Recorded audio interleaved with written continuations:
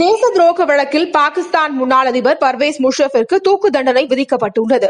பாகிஸ்தான் முன்னாள் அதிபர் பர்வேஸ் முஷரஃப் 2001ஆம் ஆண்டு முதல் 2008ஆம் ஆண்டு வரை பாகிஸ்தானின் அதிபராக இருந்தார்.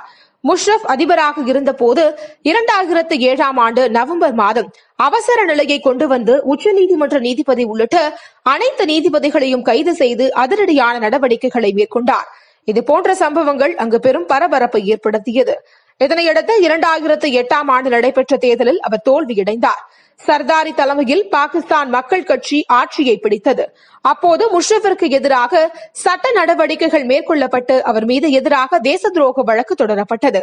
முஷரஃப் மீதான தேச துரோக வழக்கு சிறப்பு நீதிமன்றத்தில் பல ஆண்டுகளாக நடைபெற்று வந்தது.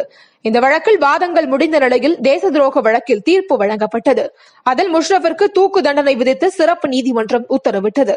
பெஷாவர் உயர்நீதிமன்ற தலைமை நீதிபதி வாக்கர் அகமது சேத், நீதிபதிகள் நாசர் அக்பர் ஆகியோர் அடங்கிய அமர்வு இந்த தீர்ப்பை வழங்கியது.